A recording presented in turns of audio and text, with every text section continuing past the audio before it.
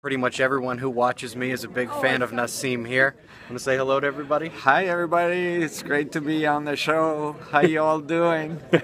We're always doing well over at the Observers. Yeah, absolutely.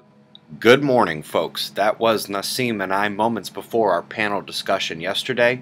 It's interesting out here for sure. Well, folks, looking at our star, that massive plasma filament has my full attention. It has remained calm and attached, but now directly faces Earth, and it's the top eruption threat today. The solar flaring appears less willing to offer us a show, but the sunspots are teasing us with a great cast. We've got growing umbras and building complexity center disk, but no fireworks. The group behind that to the north is a bit spread magnetically, and we've got some more spots cresting the limb now. The top space weather event ongoing is a coronal hole stream currently affecting Earth. Density dropping out as the speed rises this morning. So far, it's only moderately speedy at best, so our shield is doing just fine taking the impact.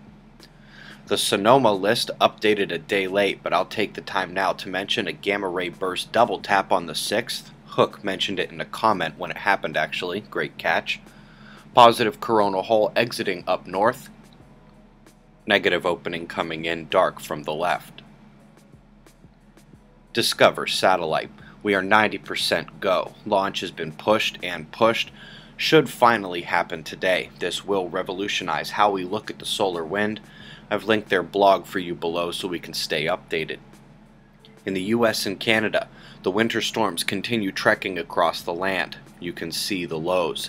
Still stealing power from the moisture flow, heading to the west coast. The atmospheric river event was indeed minor. Shifts southward a bit now. Flash flooding risks still abound out on the coastal areas and a bit inland, while snowstorms continue rolling to the east. In addition to a major freeze taking place at the strong wind flow out of the Arctic, the right side of that reinforced flow is a strong low pressure cell. That's regulating the region right now, and that's where the worst of it will likely be found tonight weather-wise. Down under, the monsoon north remains under that same flow, while we've also got a convergence over New Zealand pushing back towards the southeast coastline of Australia. Still generally a lighter day, but if anyone experiences a quick weather shift in those areas, feel free to give us a weather share. Got your current conditions followed by shots of our star to close at 6:45 in the east, 3:45 a.m. in California. Eyes open, no fear. Be safe, everyone.